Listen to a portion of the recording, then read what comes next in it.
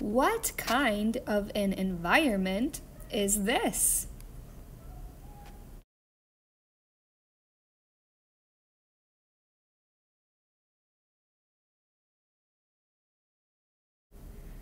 Is this a natural environment? What about this? How about this one? Would this be a natural environment? Would this be a natural environment?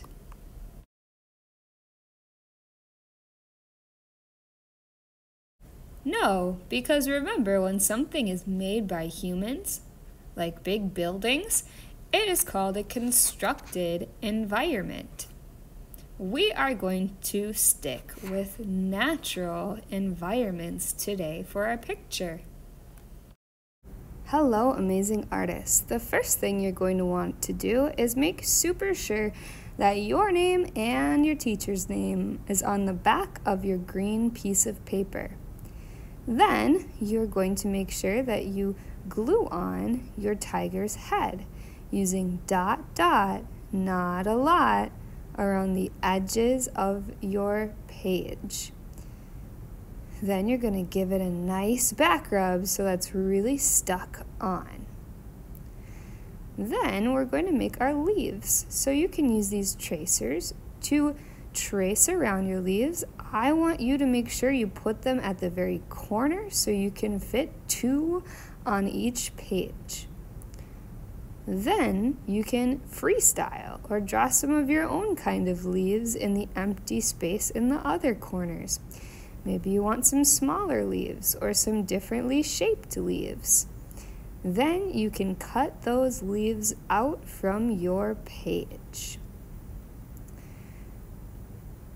Once you are totally finished cutting all of your leaves out, we're going to think about where we're going to put them and what details that we could add. I want you to be very intentional. That means on purpose about where you want to put your leaves around your tiger. So I want you to place them on your page, figuring out where you want them to go, making sure that you don't cover your tiger's face too much with the leaves. Then I want you to use oil pastels to add some details to those leaves, like the veins in real leaves outside. I like to draw one line down the middle and then some lines going out. If they don't show up very well with white, like on the painted kind of paper, you could try using black so those lines show up a little bit better on your leaves. Then you're going to use glue, ... not a lot, to start gluing those on one by one, making sure that they go exactly where you want them to on your paper.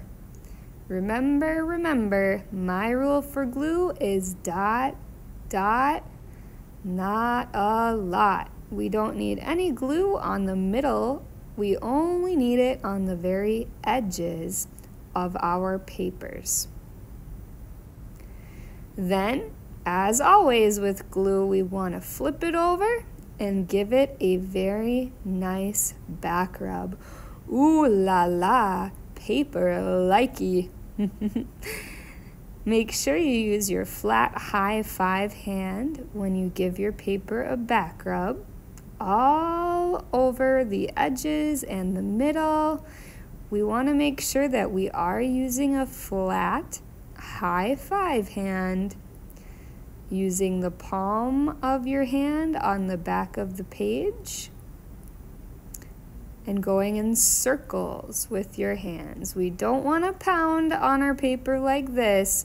Oh, no, that's not going to work quite the same way.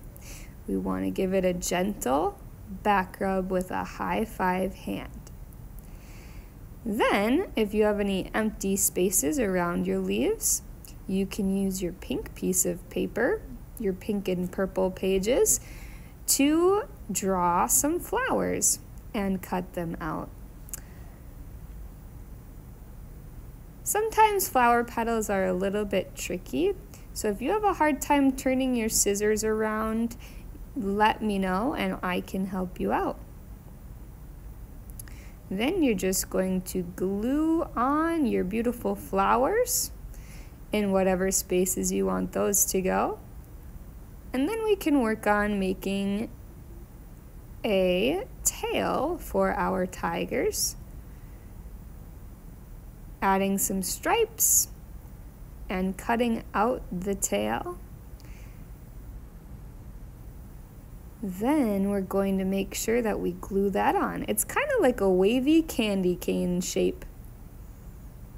So find a space where that will fit, and then you want to glue your tiger's tail on your page as well. Make sure that when you're finished, you double check that everything's glued down really well, and then twist your glue cap shut. You want to make super sure you do this so that we can keep the glue really nice for the next person who uses it. Or if you used your own, of course the next person would be you.